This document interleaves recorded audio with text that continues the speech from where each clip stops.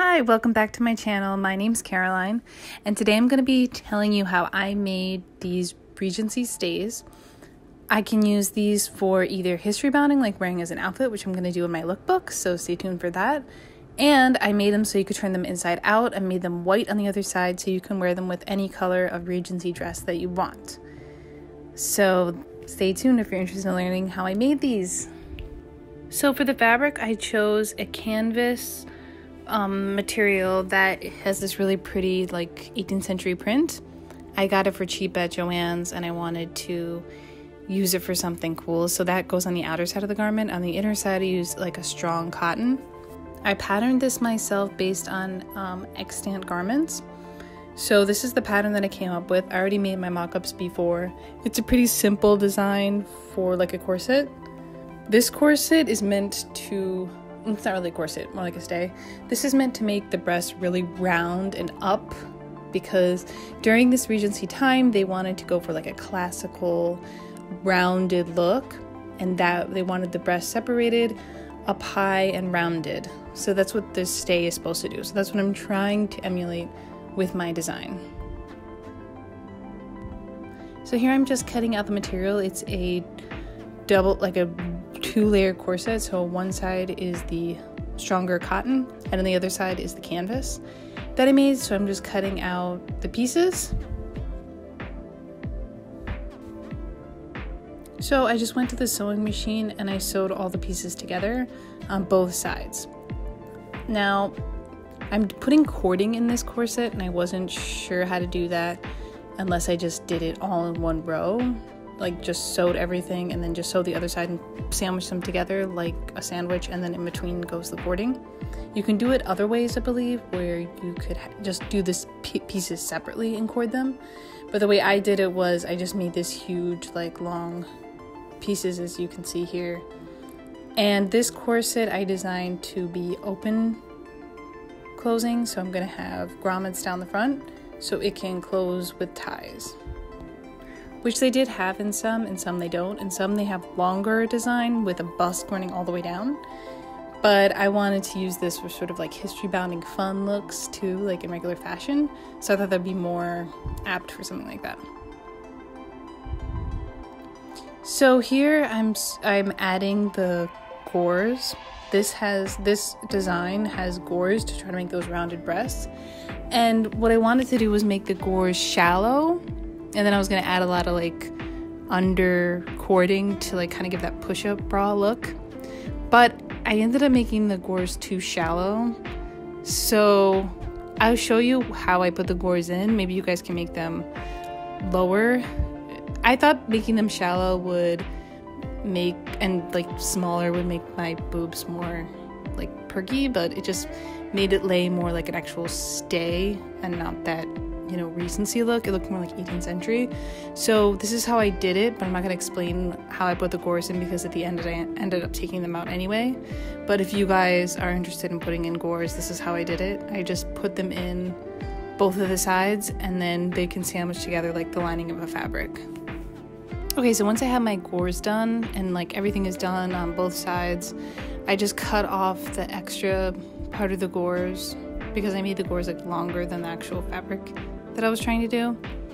And then I just sandwiched the 2 layers together, and then I'm going to start adding the cording. I ironed all the seams first.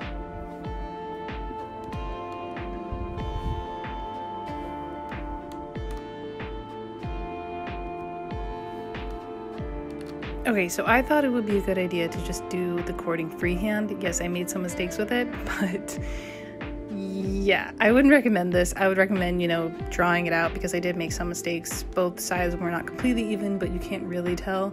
So I think I like passed with it, but I'll show you the design in a second.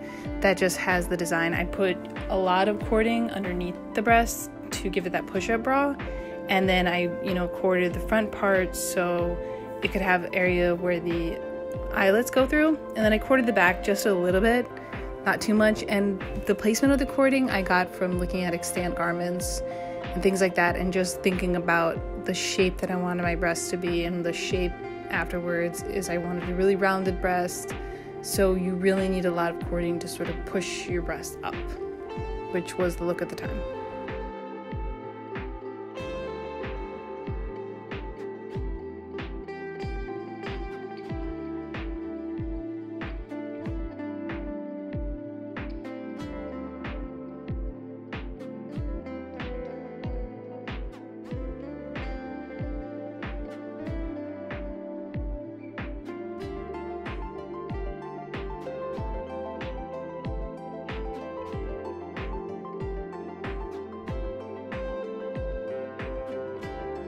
Okay, so here is the completed. I added all the cording.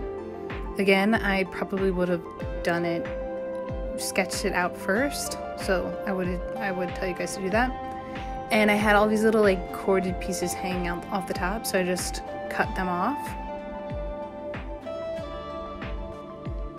And I just made sure that there wasn't any like extra fabric hanging off the edge, that it was all even, because I'm going to add bias tape over the top.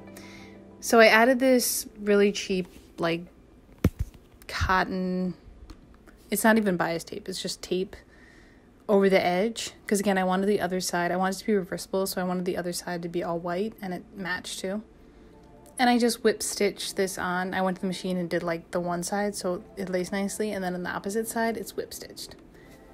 So I just did this around the whole garment, around the strap area, around the bottom, so you can see it's nice. And there's my little channel that I'm gonna add the grommets in, if you can see it.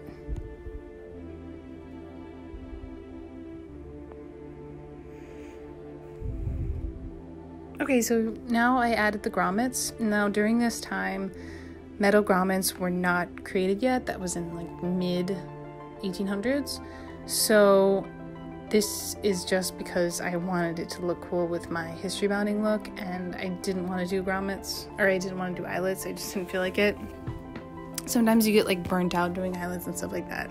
And I cut my hand pretty badly one time, so please be careful, guys. Use the right tools. I was using those little mini scissors, and I sliced through my finger. So now there's a special tool you can use.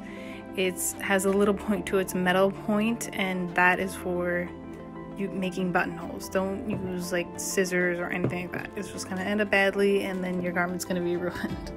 So like now, since I did that, I have like kind of a fear of doing it. So I'm sort of defaulting to grommets for right now. But I'll do it again one day when I get the courage up. So here you can see I just used the grommet tool. This grommet tool is pretty cheap. I got it for like $10 or something off Amazon. And I just put the metal eyelets on with it. I put them 1 inch apart down the front of the garment.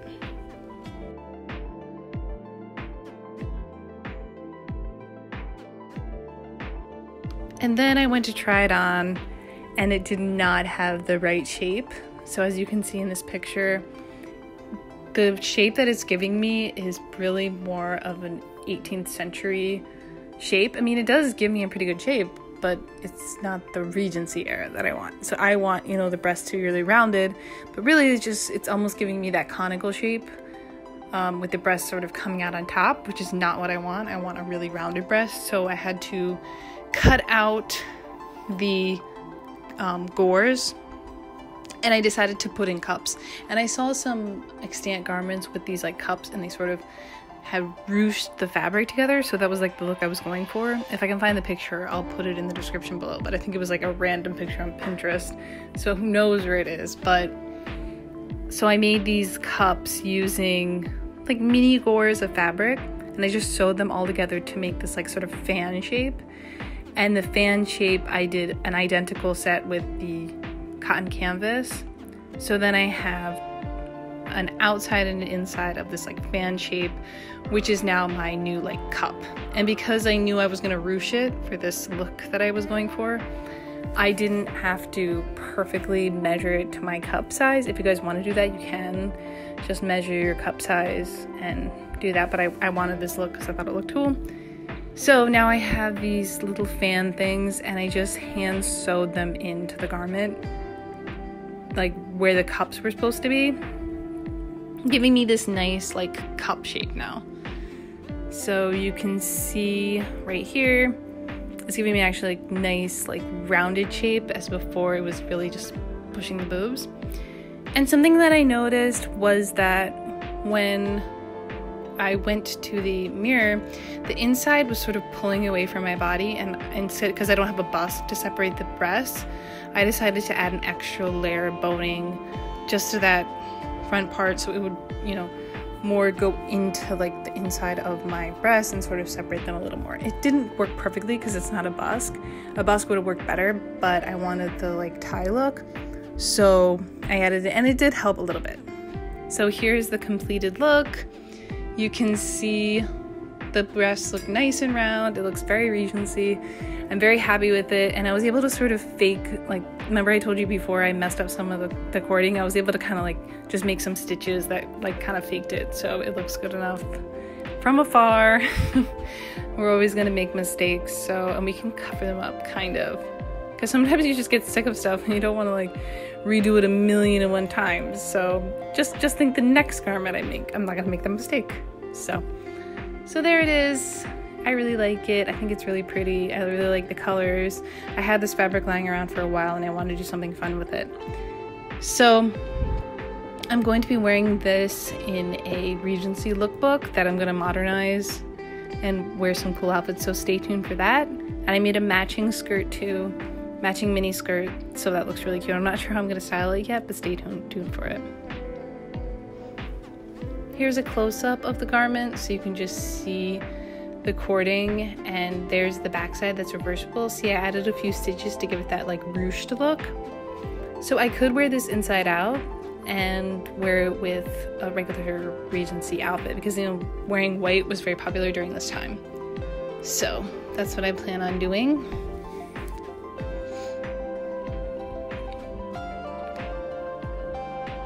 Alright guys, thank you so much for watching, and I really hope you enjoyed it. If this helped you in any way, please give it a like and subscribe, and consider supporting me on my Patreon.